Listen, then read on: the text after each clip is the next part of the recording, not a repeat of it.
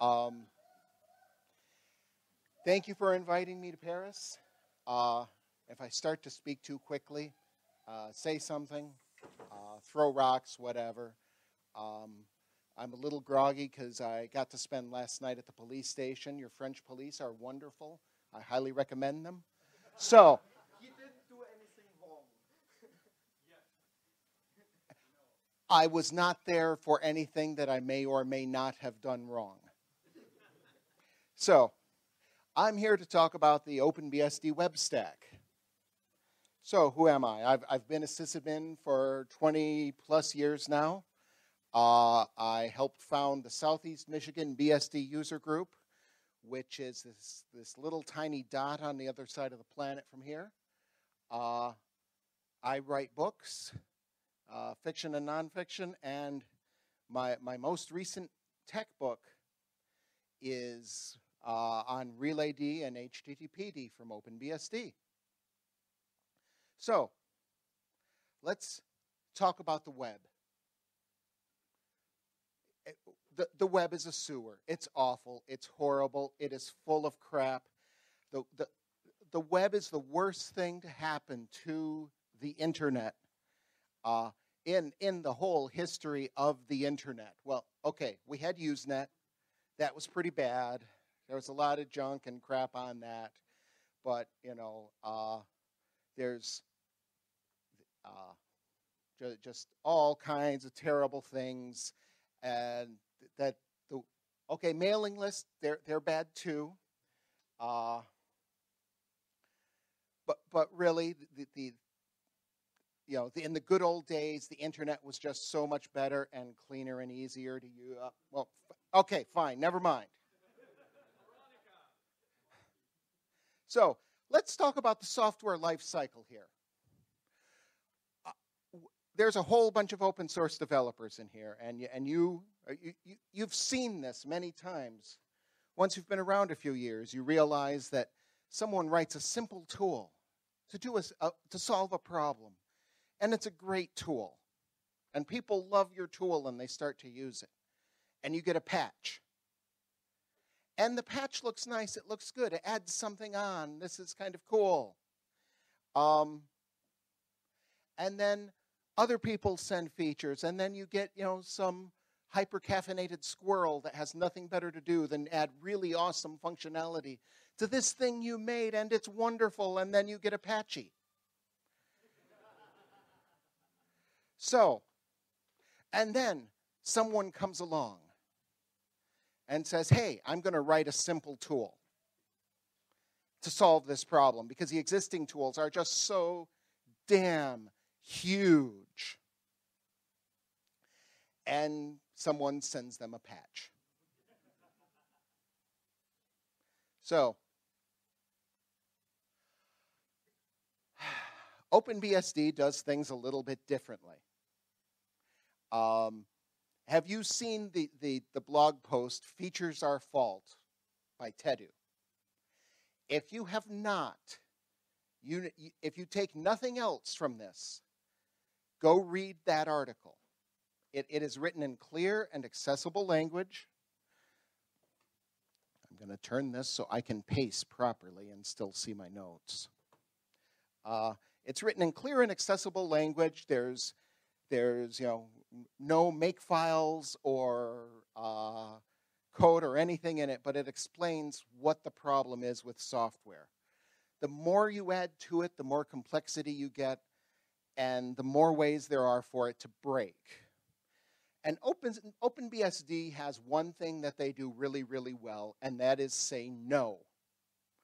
No, you can't have that. No, we're not going to do that.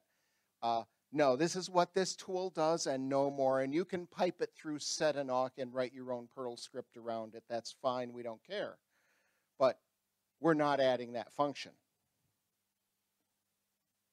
So, and most of us for web servers, we need simple web servers. 90% of the pages on the internet, not the popular sites, but just the raw pages, are pretty simple sites that do pretty simple things. They don't have complicated backends.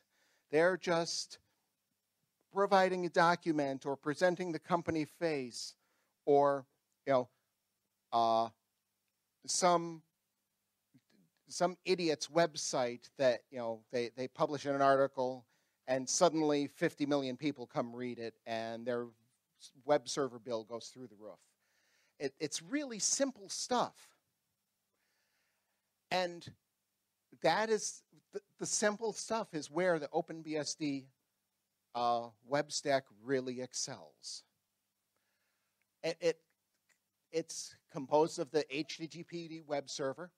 If I have a criticism of their project, it's that they called the web server HTTPD. Go search for that on Google. RelayD is a general purpose proxy and redirector. They use CARP for IP layer redundancy. All of this plugs into PF, and it's built on top of LibreSSL. The LibreSSL point here is important because if your system doesn't have LibreSSL, you have to either build your own packages or run a different web server. But they use LibreSSL specific APIs, because why would you use OpenSSL if you had a choice? So it runs on OpenBSD, of course. TrueOS, HardenedBSD are built with LibreSSL. I've built custom packages on FreeBSD. And the farther you vary from OpenBSD, the less luck you will have running it. I'm sure someone will port HTTPD to Linux and plug it into IP tables.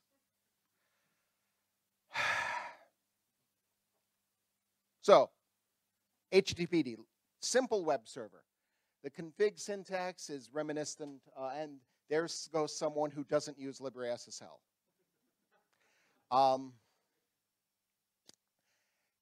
The config syntax looks like Nginx, looks like pretty much every other OpenBSD server.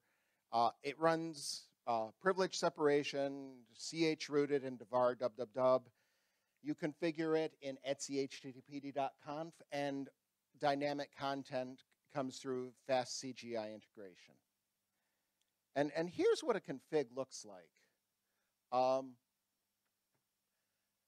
You set a macro. You define a server. All the servers are virtual servers. You can include a file. You can have web aliases. You listen on the macro on port 80 and set a root directory inside the chroot. If you have used any OpenBSD software, this should look real familiar. You can also have per location rules in there. Here we've set, well, we want the whole site automatically indexed. If you're in the files directory, there's no automatic index. You have to know where a file is to be able to grab it. And here we've set up some password authentication. And even put a little message that will appear in the authentication box. So there is a default server that listens on all IPs of the host by default. If a client just does a netcat to port 80 and a get, they get the default server, which is in the htdocs directory. HTTPD makes heavy use of blocks and redirects. There is no rewrite. There is no like Perl-style mod rewrite. This is a feature. So there are ways around it, and we'll talk about it.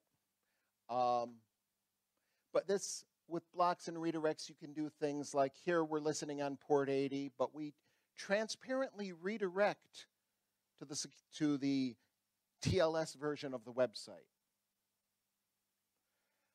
You can use globs, standard shell globs. You have servers, web servers 0 through 9 on your web farm.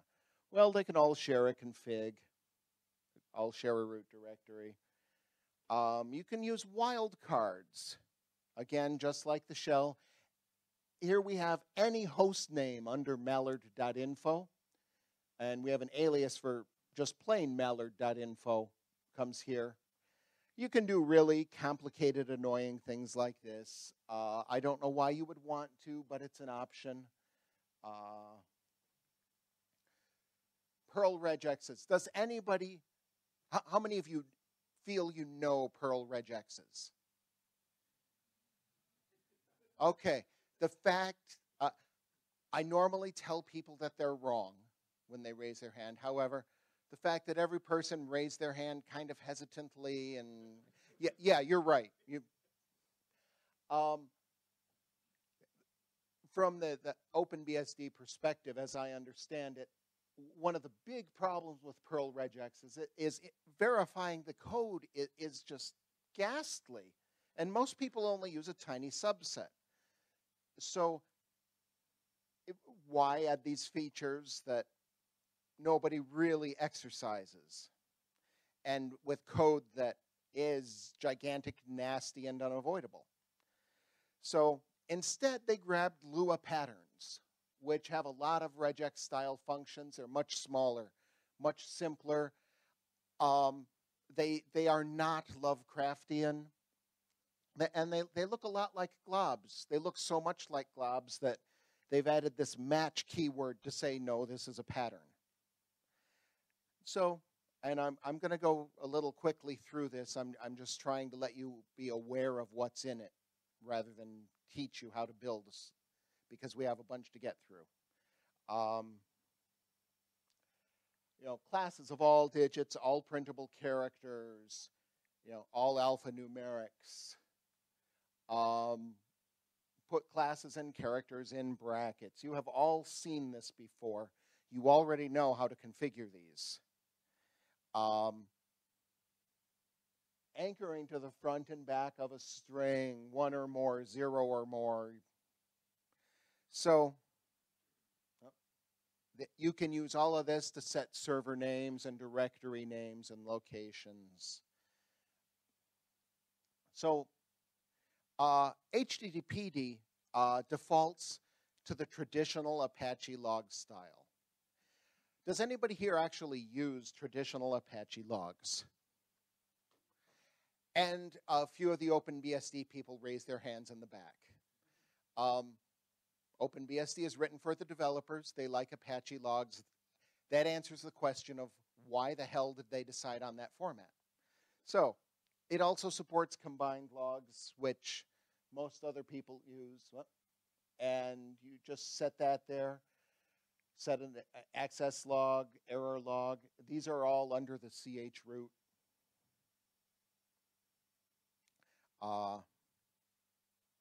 Debugging is pretty straightforward. Test the configuration before you start it. Test an alternate config. If you're really having trouble, you can run the web server in the foreground with verbose debugging and watch as it answers replies. And this is where you discover that you used an asterisk instead of a plus in your Lua pattern, and that's why people are getting the wrong server. Now, dynamic content. PHP rules the web. I'm sorry. There are people staging the revolution, but right now they are the empire. OpenBSD uses slow CGI to support the fast CGI interface. Slow CGI is actually pretty fast, but if you're running dynamic content and you get a 500 error, slow CGI is not running. That little chip will save you about 3 hours of screaming at your keyboard. And basically, you set a location, you say where the scripts are, and tell it fast CGI. And it feeds it to a socket inside the ch root. And talking about the ch root, the plus side is, if your web server is broken into, only stuff inside the ch root is accessible. The downside is, as a sysadmin, only stuff inside the ch root is accessible. Remember, you can't symlink out of a ch root. So if you're running WordPress or something, you will want to add stuff like resolve.conf, local time, these critical system files. You may need an Etsy hosts. And if you're running something more complicated, say you have an actual Perl CGI, you'll want to use LDD to find the shared libraries you need and get them in there. But let's look at if your web server can run WordPress, it can run anything. So let's run some WordPress. Pardon me just a moment. So, some important details here. If you go searching for the MySQL package on OpenBSD, you will become very frustrated. They're using MariaDB. Since I discovered that, I'm now using MariaDB everywhere because Oracle. OpenBSD will let you install multiple versions of PHP simultaneously. I strongly recommend you pick one and stick with it. And go into GConf.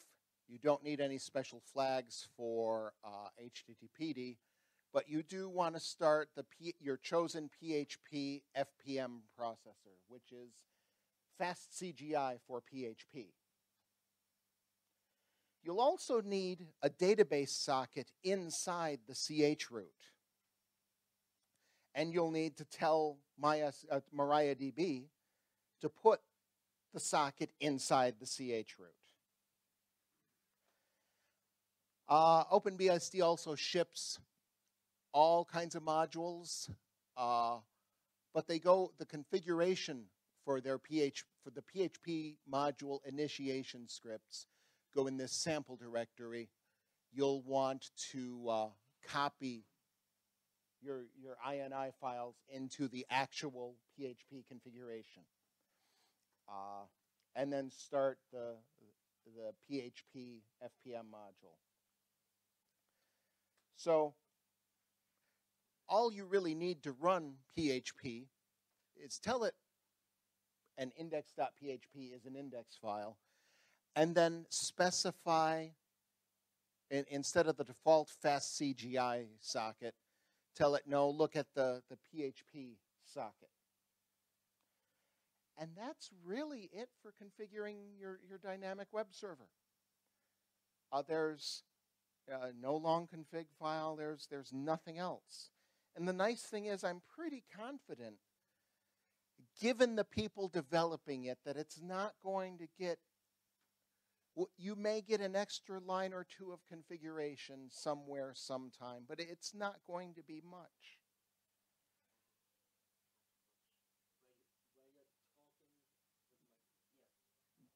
I'm sorry, I move my head a lot. I'm going to play Dalek a bit.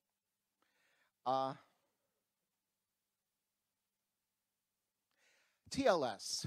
How many of you run SSL? You do know that TLS is the successor protocol, and you should not be running SSL. So having said that, how many of you run SSL? Yeah, a bunch of hands still go up. I know. I'm sorry. We're stuck.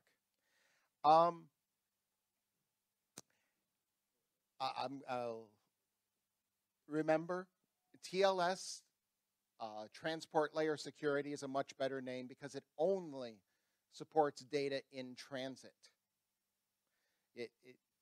TLS does not secure your web server.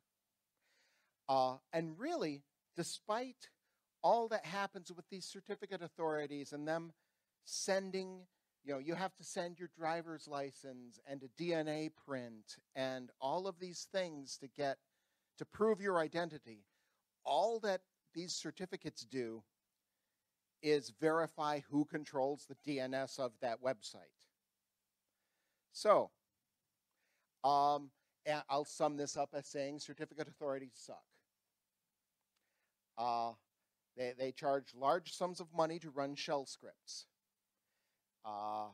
And when I say that I suck, what I really mean is that I'm envious. So, Let's Encrypt. How many of you have used Let's Encrypt? I love BSDcons. I deeply love BSDcons. Okay. So, free SSL scripts for everyone, for every purpose, for anything. And Let's Encrypt works. There are two ways you can verify that you control a domain. Either through an entry on a web page or an entry in a DNS server.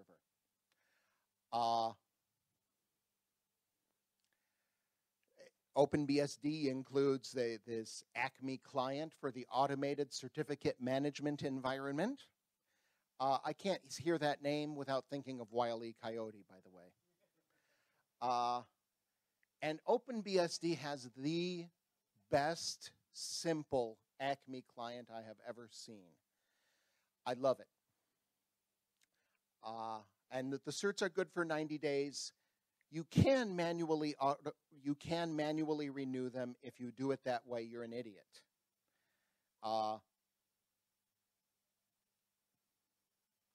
So, whoops.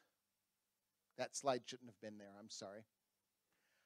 I've given this talk 2 times, and each time I think I need to pull that slide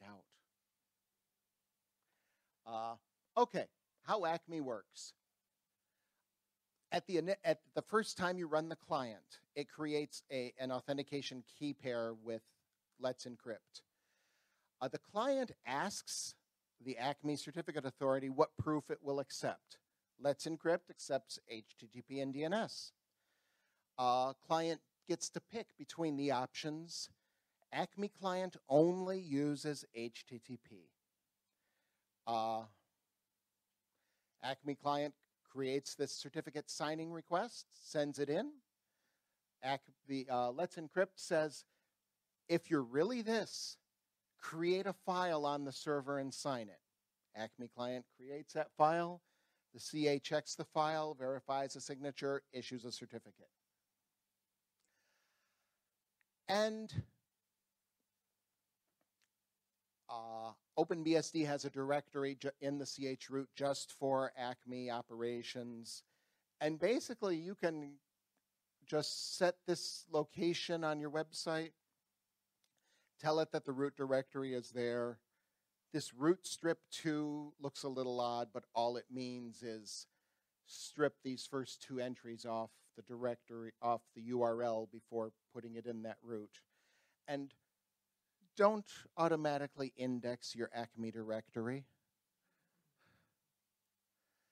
And here is an Etsy acmeclient.conf for the domain.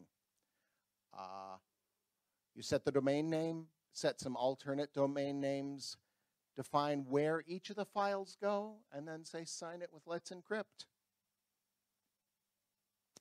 So with Acme Client, start off with Acme Client -A, create that key pair. Get that cert. You need the -D for the domain. The first time you run it, add a couple -Vs to see what's really happening behind the scene. And then turn on TLS and http.conf. Here I've put in an automatic redirect, and here is the actual TLS website. We're listening on all addresses. We add TLS on port 443. We define the certificate with the full chain file. We have the path to the TLS key. You can also use HSTS, High Security I forget the acronym. Strict Transport Security, thank you. Which sounds really cool, but what it means is if you ever break your SSL, nobody can talk to your site, including Let's Encrypt.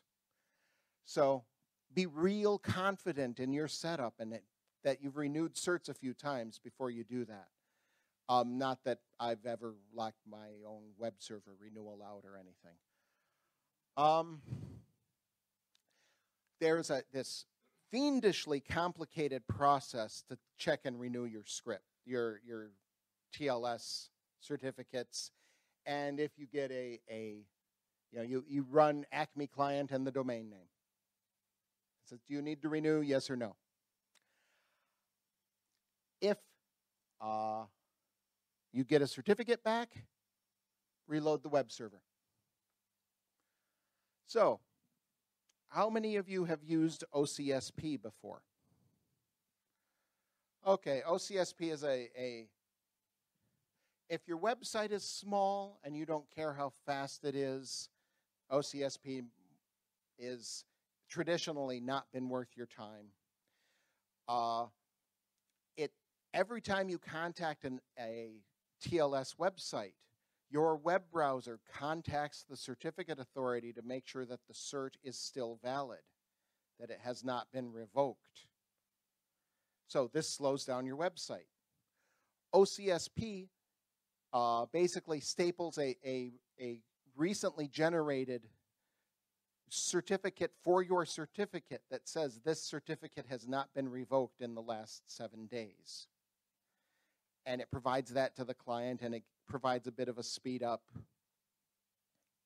And it doesn't tell the CA when someone is actually using the certificate.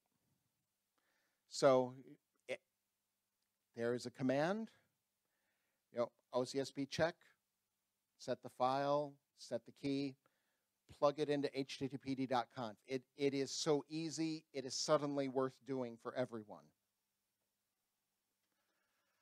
OCSP certs expire weekly. Use this complicated shell script. The worst part is the path to your key files.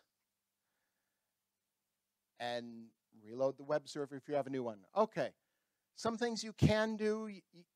You shouldn't necessarily do these, but the internet is stupid, and sometimes you have to. You can affect the TCP behavior of the web server in httpd.conf. You can set a time to live on your web server packets. So if you don't want this website accessible outside the company, even if the firewall team screws up again, you put a time to live of 2 on your website packets, and they can't leave the company. You can change TLS versions and ciphers. Don't do that. The ciphers and versions were chosen by people smarter than you. If you have users with their own websites, put their home directories inside the CH root. Okay. RelayD. RelayD is a arbitrary traffic redirector. OpenBSD comes with PF. It can redirect traffics to hosts inside your firewall. And it includes a load balancer that is basically fault oblivious. It sends traffic to hosts whether they are alive or not. And RelayD is basically, it just tests the host to see if they should receive traffic. And it adjusts the tables in the firewall appropriately. So RelayD can also act as a layer 7 proxy. You can terminate a TCP connection at it, muck with the connection, and create a new connection. Always start with a PF firewall, a working firewall. You have to have packet forwarding, make sure that the inside can't connect to the firewall. The usual, lock down your host. So, RelayD has 4 components. A parent process, thank you, privilege separation. A host check engine that pokes at all of your servers and sees if they're still alive. A PF engine that talks to the firewall. And a relay engine that accepts and creates connection. Relay control manages all of this. RelayD's, the part I usually use is the redirection, which is just pure TCP IP forwarding. What time is it? I have 10 more minutes. Oh, crap. Okay. you have tables. You can say, listen on the outside address and forward to these servers forward to servers in this table, and this is how you check those hosts. You can set macros like every other OpenBSD program. You can use relay control to check and show what redirections you have, what hosts are there, are they up and working, how many hosts are in a current table. Host checks, you can check by ICMP, ping. You can do TCP port tests. HTTP response code tests. Are you getting a 200 error? Do you suddenly have 500 errors? You can check and see if TLS is working. You can do HTTP response codes over TLS. And you can check the integrity of files. Download a file from the web server, SHA-256, check it.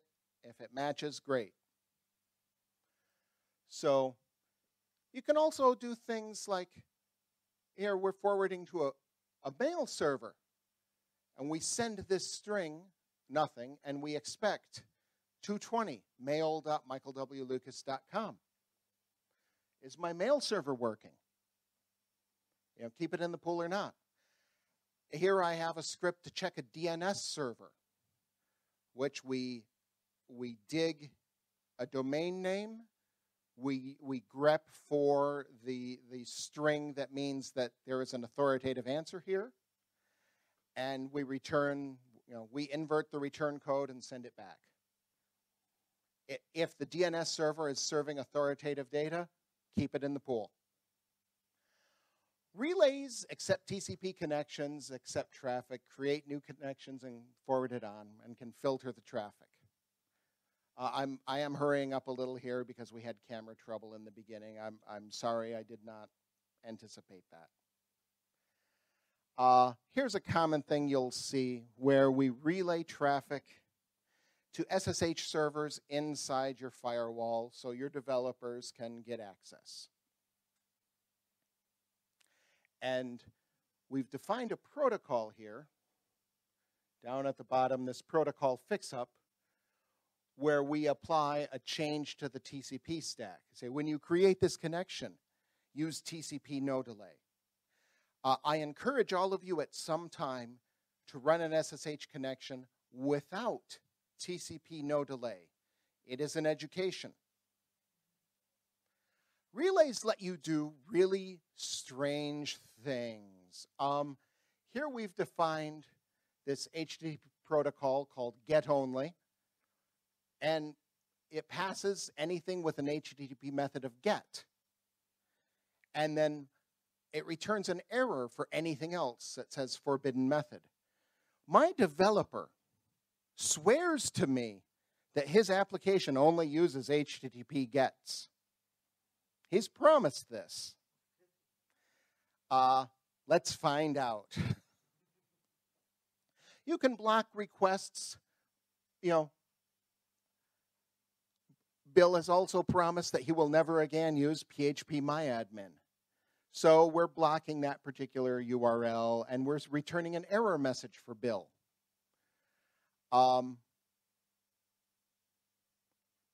In writing this book, I discovered there's this thing called WebSockets that basically re-implement TCP/IP inside HTTP. You can set something that says, if the client requests this through this upgrade method, say, no, we don't allow WebSockets. I also encourage you to try this because it is an education on just what web developers will do to get around the fact that we have blocked everything but port 80.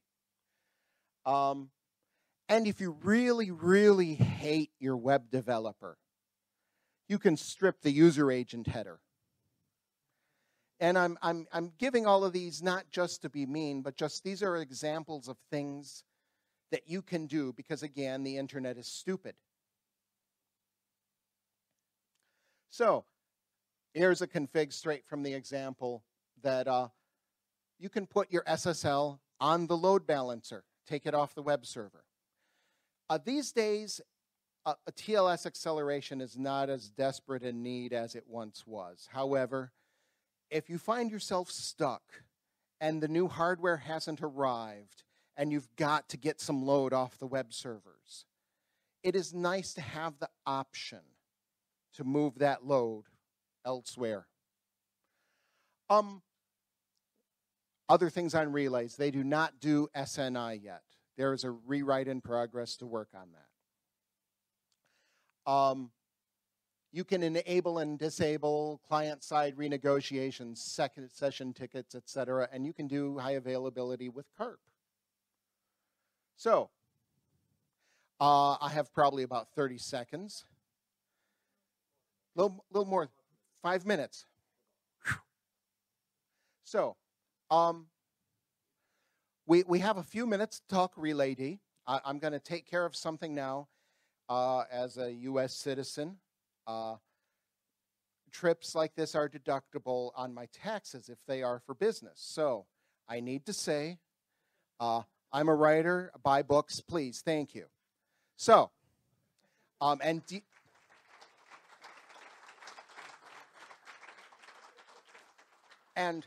if this should, show up in an IRS audit, there's this session tape.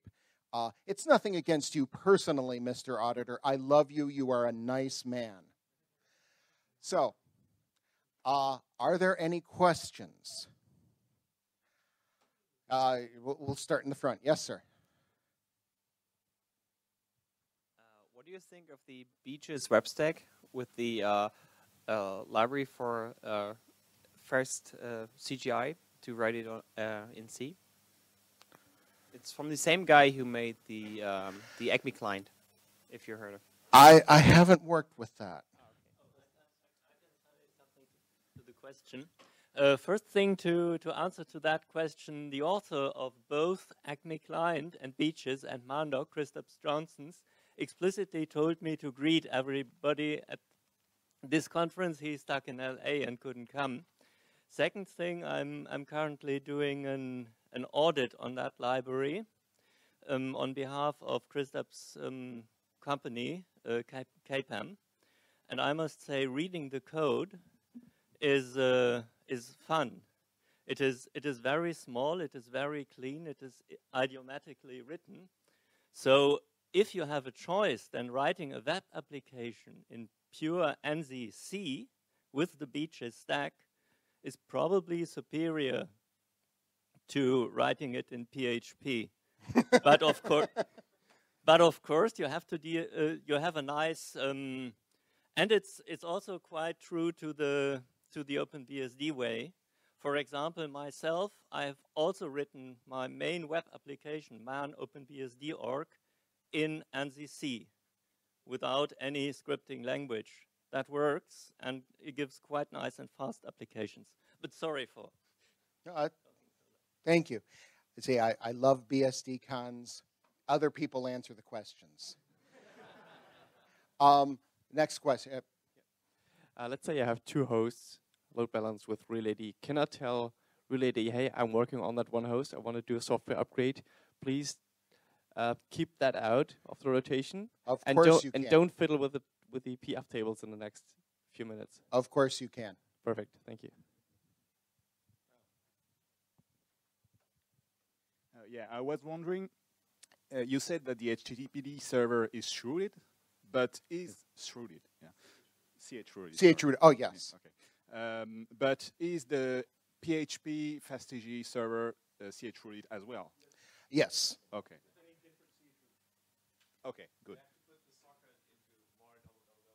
Yes, you put the socket into the HTTPD CH root, and the PHP itself runs elsewhere. I trust them to have locked it down. Yeah, I shouldn't, but I do. Hi, I'm pretty sure you use templates for your configuration for HTTP, at least for virtual hosts. Do you have a specific template for HTTP only before using Acme client to generate your first certificate? Or do you have some kind of automation? That's sort of a chicken and egg problem I see here. Yes.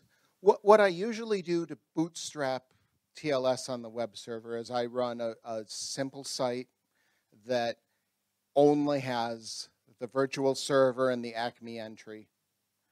And I generate the cert there. And then I switch everything over to TLS. And Let's Encrypt will go to the TLS site to check for the new Acme updates.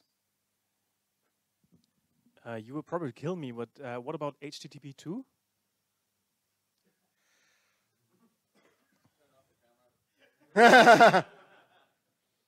Yes. What are the penalties for violent crimes in France?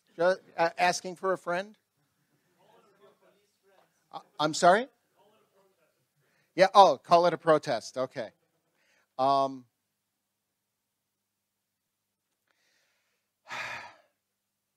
The web server is what it is. If it does not meet your needs, feel free to use a different one. Having said that, there are people working on the OpenBSD folks. Watch what's happening.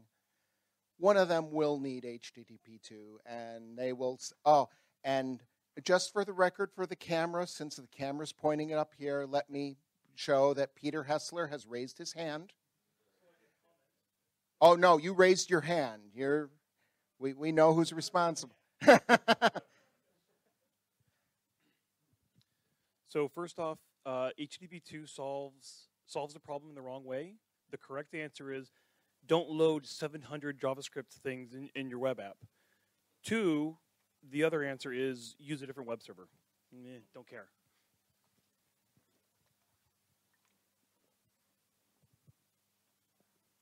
Can I add another web header to HTTPD like HPKP? RelayD will let you add all kinds of web headers. I do not recall off the top of my head if HTTPD will let you add a header. No, thank you. And Just curious, do you use this for your own websites? I use this for some of my websites. I will be switching the rest over. I'm running my database stuff goes on a ZFS-backed web server. However, I'm planning to do a book on FreeBSD packaging next year. So I'll be building LibreSSL packages and going that way. Okay, thank you. I have a question concerning Acme client in an enterprise environment, so only for internal use. How do you get the certificate there? Well, there's how do you get a certificate in private enterprise? If it's a private site, what I would do is, there is, back in the day we called it split horizon DNS, where you had a public DNS entry for something and then a private DNS entry with a different IP. And depending on where you were, you got different answers. So, and you can have multiple names on one Acme client cert. So I would put something that faces the public, that has just a whole slew of names on it, renew the cert out there, and use some whatever scripting mojo you have to pull that cert inside the enterprise. There's also, Dan Langell is working on something called Anvil, which is this, if you have complicated Let's Encrypt needs, it may solve those problems. But solve that problem as simply as you can. Anyone else? You mentioned, or I think it was Ingo who mentioned the C applications that you want to run on your dynamic website. Yes. Do you have any suggestions for running simple, small Python or Lua scripts? It's perfectly. HTTPD? It should be perfectly doable. You're going to need something to run fast CGI protocol. You point the HTTPD fast CGI socket configuration at the socket for your fast CGI interpreter, and it should just work. I have not run Python or Lua websites, so I'm sure this is a wonderful group of people to ask during the break, though. I learned that the fast CGI argument in HTTPD takes a port number as an argument. So instead of a socket, you do colon. That's one way to do Python applications. Okay. I did not know that. Anyone else? Thank you all.